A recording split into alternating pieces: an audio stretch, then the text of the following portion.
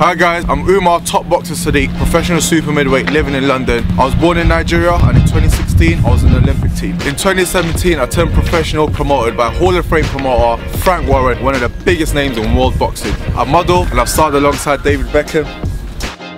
I vlog to give you all an insight into the life of a boxer. I also entertain in and out of the ring to spread love and lots of good energy. So this is me guys, I promise to give you guys all unfiltered access to the life of a top boxer. Bring them out, bring them out, bring them out. TBS vlog baby, it's another episode. Did I ever tell you guys I can freestyle? Listen, check it out. La cuarentena nos tiene en lockdown. Yo quiero go outside but I can't porque estamos en lockdown. When it's over I'm gonna rock my boss down. What? Bro, what are you talking about, man? Ve a la fiesta pa la rumba. My name is Umar. Yo, and I'm gonna stop right there. As you can tell, this episode is about language. I have been working on becoming fluent in Spanish since the beginning of lockdown. In this episode, I'm gonna share with you methods that I have used to attain that can be applied to learn any other language, I believe. At the end of the vlog episode, I'm gonna have a conversation with a native Latin or Spanish speaker. You can assess just how good I am at that point. So, yeah, let's get it cracking. Right, for complete disclosure, I'm not a complete beginner to Spanish. I actually started learning Spanish 7 years ago. I can speak basic conversations in Spanish. What I haven't done is consistently applied myself in the smartest, best way to get myself to fluency. And since lockdown was announced, I asked myself, how can you be a better person, Umar? How can you make the most use of this time? And one of the things I came up with was, I'm gonna attempt to become fluent in Spanish. At the end of this video, you're actually gonna get to see me have a social distanced, is that a word? A social distance conversation with a native speaker of Spanish to assess just how fluent I am. In this video, what I'm gonna do is I'm gonna share with you guys 5 things that I have done since lockdown to help improve my Spanish to get as fluent as possible. Best thing is, you can apply these tips, I believe, to learn any language. So without further ado, let's get cracking. First thing, apps. A lot of people know about using apps to learn languages. I've used many. I'm only going to reference the 2 that I've been using since lockdown, which are Duolingo and Fluent U.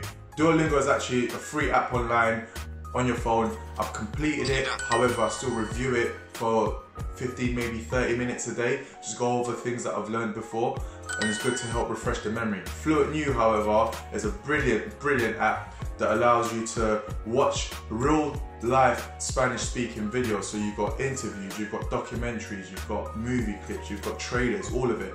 And these are short videos, typically about 3 minutes long, interactive. You can hover over the video at any point to pause it. You can hover over a word to get to elaborate on it. Speaking of words, subtitles are in English as well as in Spanish with Fluent U. So that's brilliant. You can interact with it. You get a complete transcript of the video you're watching. You get a quiz after. It's brilliant. So I've been using apps, and I've been using those, you know, maybe an hour, maybe 2 hours sometimes a day.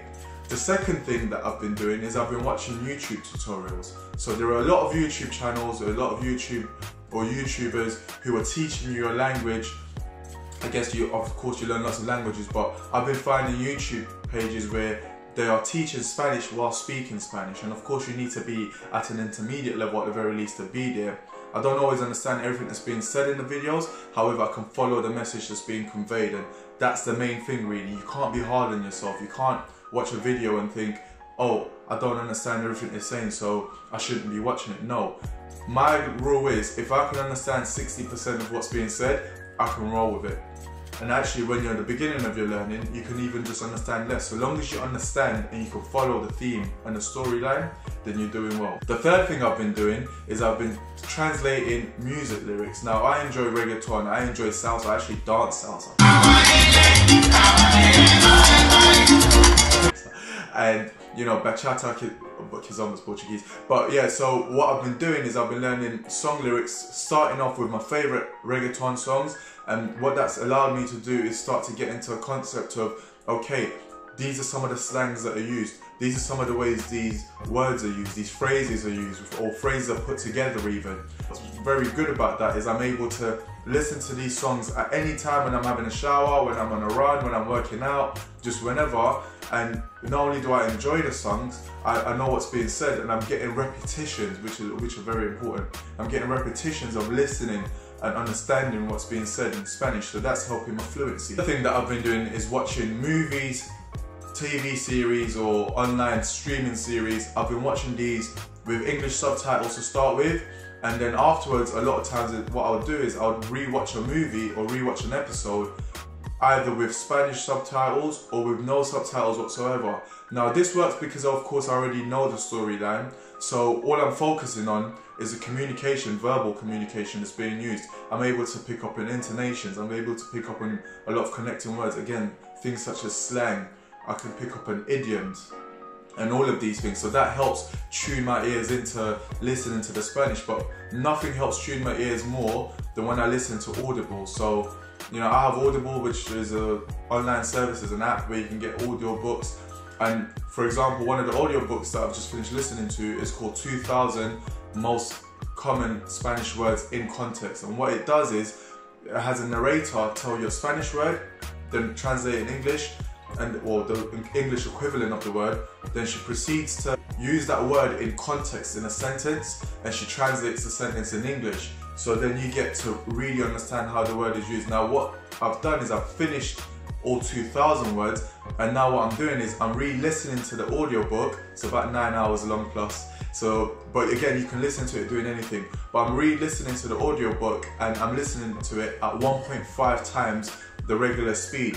So my ears get tuned into listening and understanding Spanish at a quicker speed, so that I have a better chance of understanding native speakers or following a movie.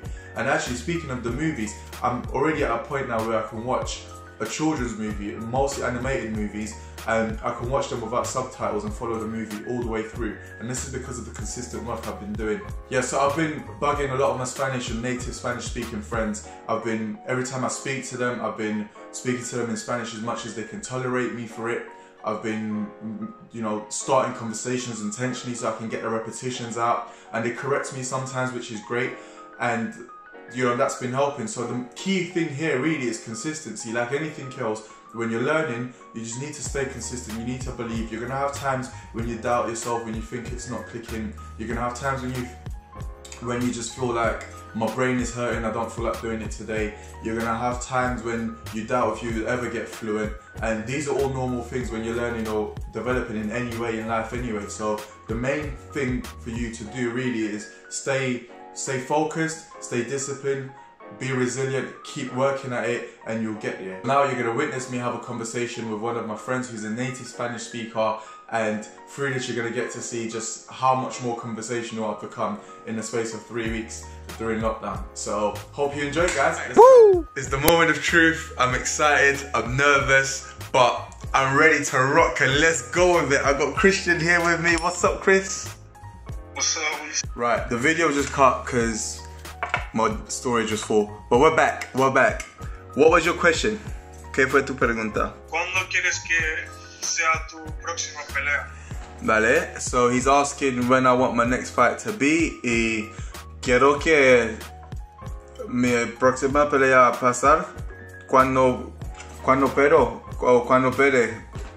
You got me on this one. I want to say as soon as, pero sí, cuando se acabó esto, el lockdown. Yeah. ¿Qué más? ¿Y tú qué haces al diario? Yo cocinando y haciendo vídeos de YouTube. I asked him what he does daily, and he said he cooks and makes YouTube videos. He does make YouTube videos, guys, by the way. Chef Lopez, so go check it out. Lots of good recipes on there. ¿Y qué más? Ahora, vale, yo estoy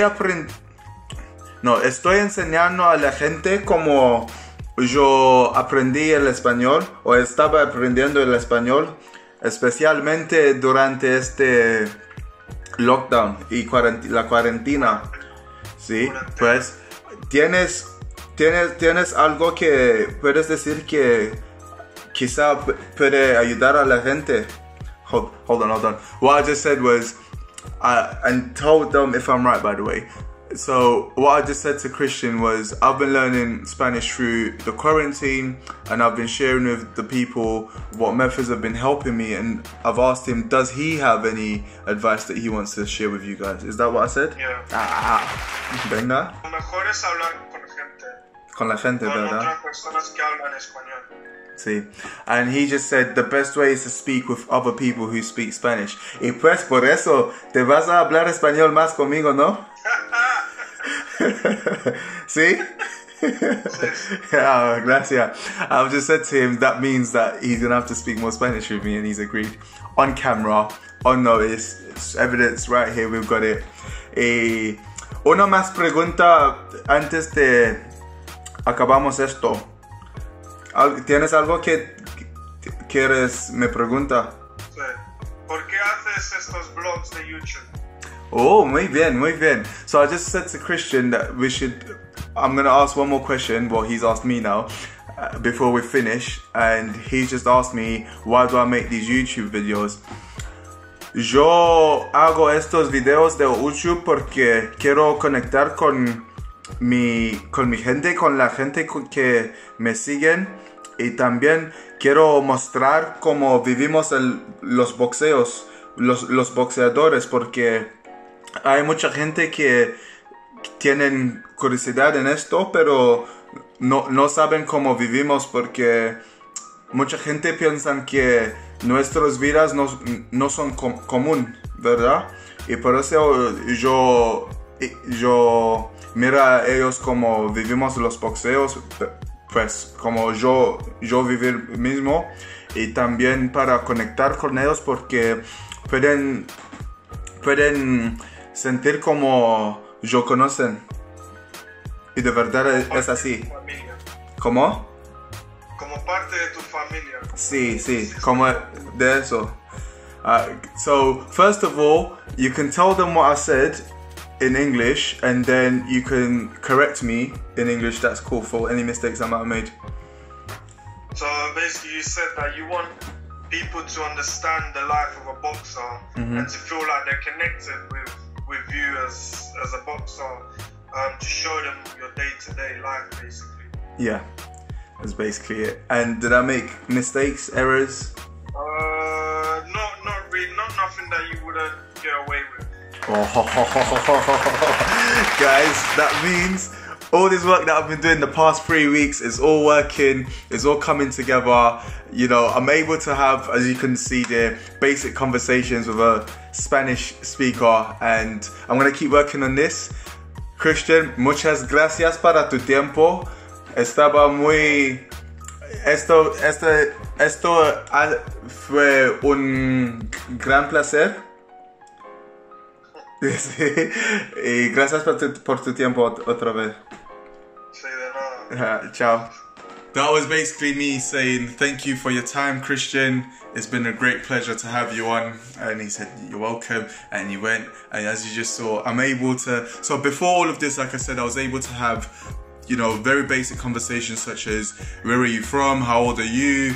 You know, ask for directions. But now I was actually able to answer his questions and dissect what he was saying, and none of the questions were planned, as you could probably tell from my reactions and the way I was answering them. I mean, I'm definitely not fluent, is the bottom line. I'm having to think about things before I say them.